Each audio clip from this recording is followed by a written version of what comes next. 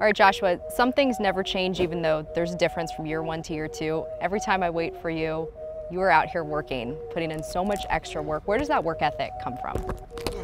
I would say I'm addicted to wanting to be great.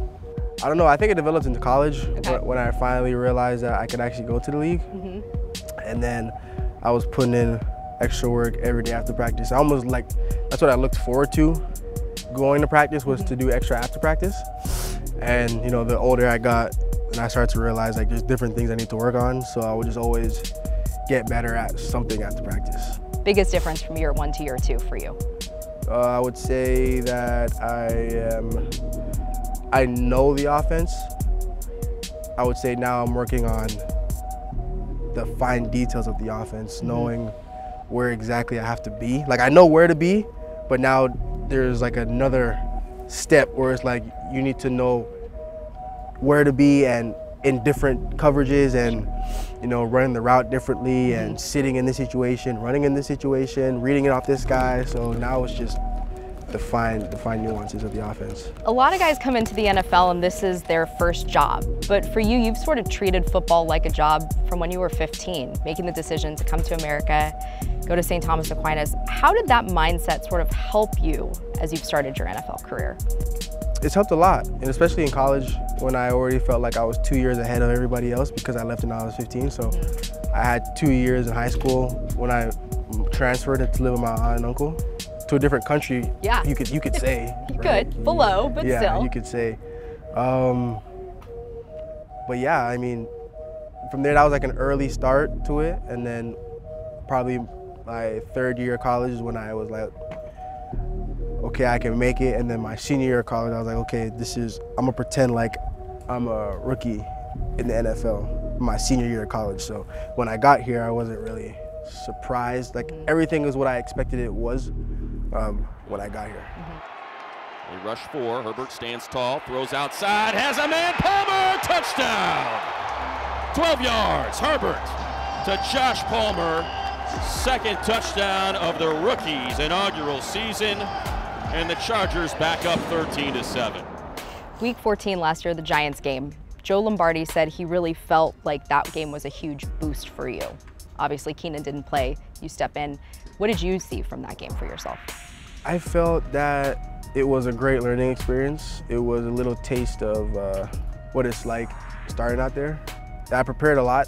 I mean, I always prepare as if I'm going to start. I can tell. Yeah, even when I wasn't starting at some point in the seasons, but. I was working a lot with Keenan, working on being in the slot, working on being outside, working on all his routes that he runs and how to run them and where to be. So that was a good confidence booster.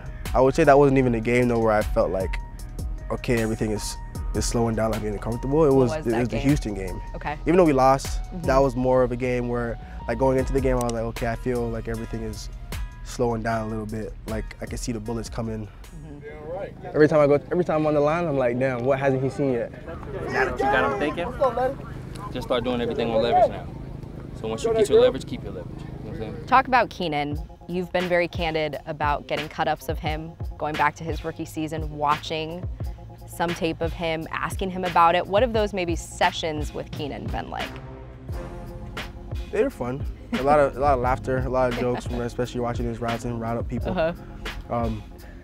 Yeah, I'd watch him, bring it to him and ask him what he was thinking on this. Why'd he do this? What could he have done better?